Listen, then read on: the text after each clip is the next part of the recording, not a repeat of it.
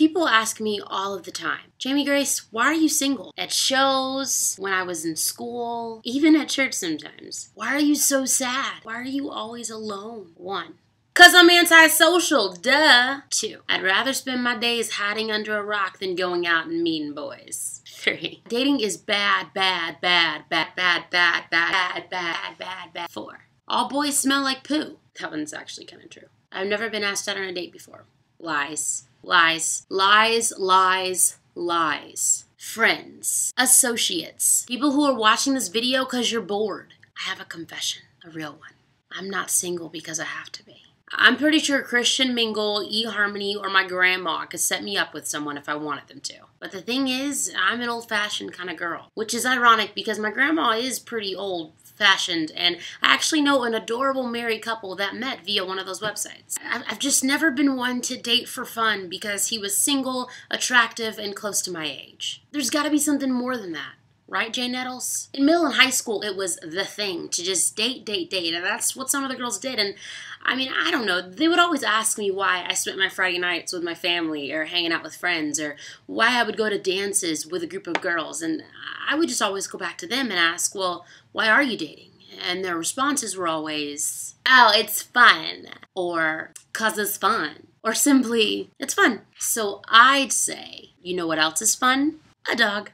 I don't have to text it all day, tell it where I am, ask it where it's going, get all jealous because it has friends that I don't know yet. I mean, we can just hang out all the time, be BFFs, and when I need some alone time and I go inside and close the door, it thinks I disappeared. That may sound dumb to you. Honestly, it probably sounds very dumb to you. So please indulge me on this quick trip down picture lane of other things that can be done for fun instead of dating just because. Scrabble, turtle shopping, cooking, eating, dance parties. Dance parties by yourself.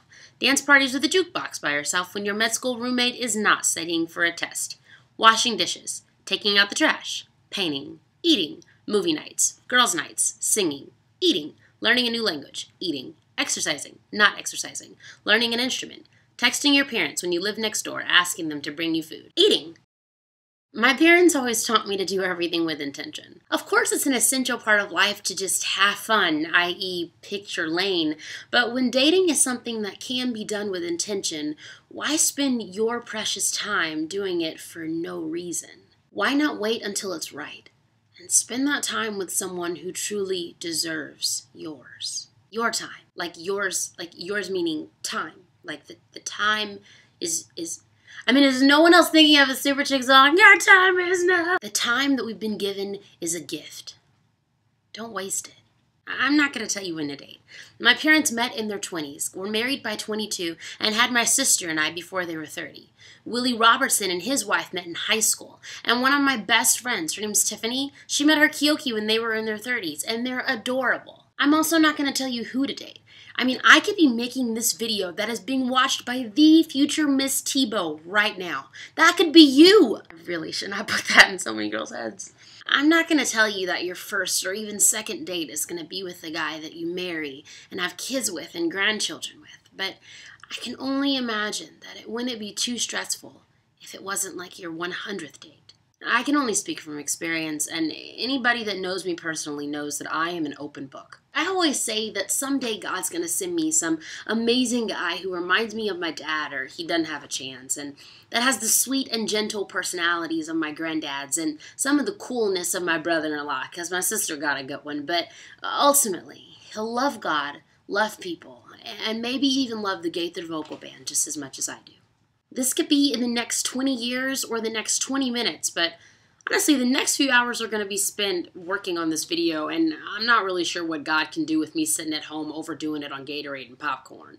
But regardless of when, where, and who, I felt like I just had to answer the question that I get all of the time. Why am I so single and sad and alone? I believe I was created by the Creator of love. And I know that He knows my dreams, my hopes, and my future. And I believe it's my goal to live a life that is pleasing to Him, doing whatever it is He has in store, while I am and after I have waited on the love of my life. I believe that true love is the most beautiful thing in the world, and I believe that it's worth waiting for, and I really hope that you'll give waiting a chance too. Well, I'm not being lazy, I'm just still waiting for the right boy, 'cause I only wanna listen to your voice.